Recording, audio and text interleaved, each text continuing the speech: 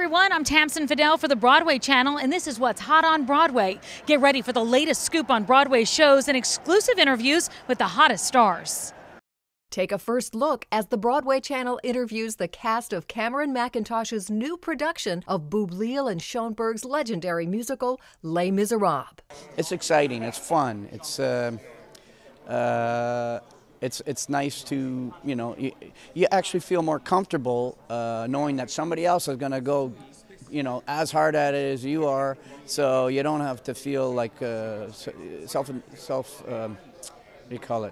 self-conscious. It's one of many things. You know, there's so many themes in the show that it's best to let's ask them as they leave, you know.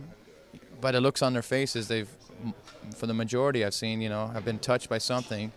And I think each of them have their own individual reason, which again goes back to your question as why it's successful. And I think that's why, whether it's the love story, whether it's the selflessness, the grace, the redemption, you know, I'd be interested to know that answer myself. The process was kind of overwhelming, but then, and when I booked it, I kind of was stunned and excited at the same time, and then felt like I had to go get another job, because as an actor, you're going, I got it.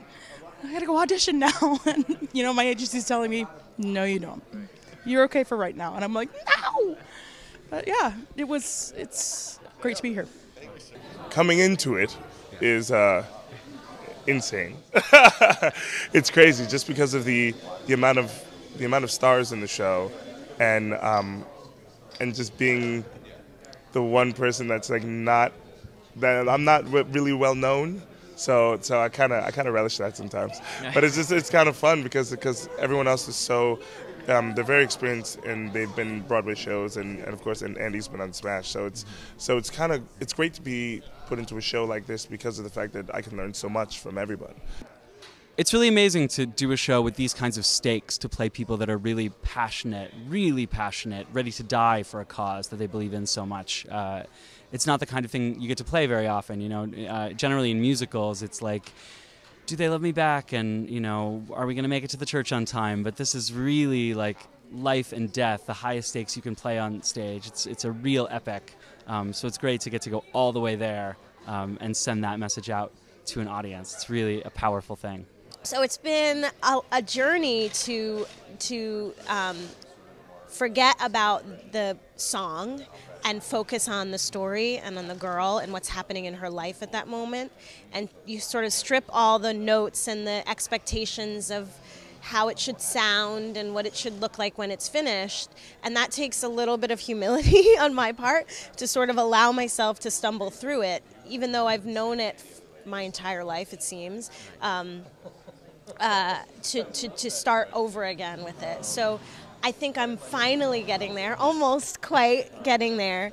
And I hope that, you know, what the audience finds and what I find 8 times a week is that it's both everything you thought it was and everything you never knew it was. Oh, there's nothing like it. I was just thinking the other day, you know, the first day of tech rehearsals when you're in the theater or at the set and the costumes, it feels magical, you know. You get in a room and you create something that happens once, and you share it with an audience and they share it with you, and it never happens quite the same way again, you know, and that's just remarkable. And so to be part of a Broadway legacy is really an honor.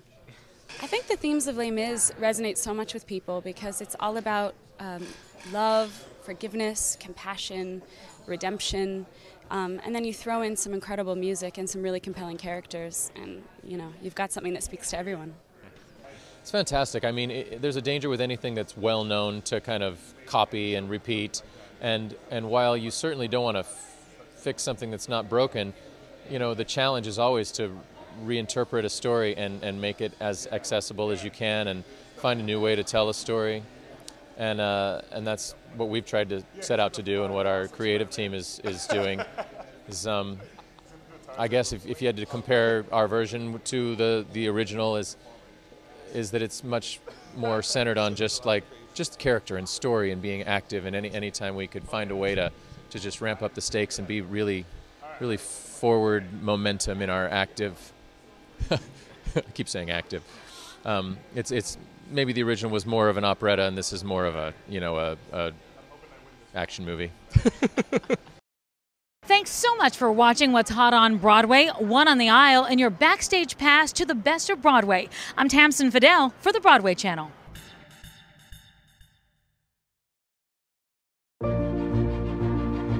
Since 1846, beginning with complicated precision instruments to navigate the seas, Swiss masterpieces with over 4,300 awards, including 18 gold medals.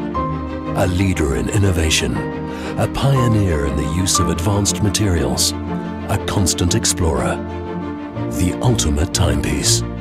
The legendary name, Ulysse Nardin.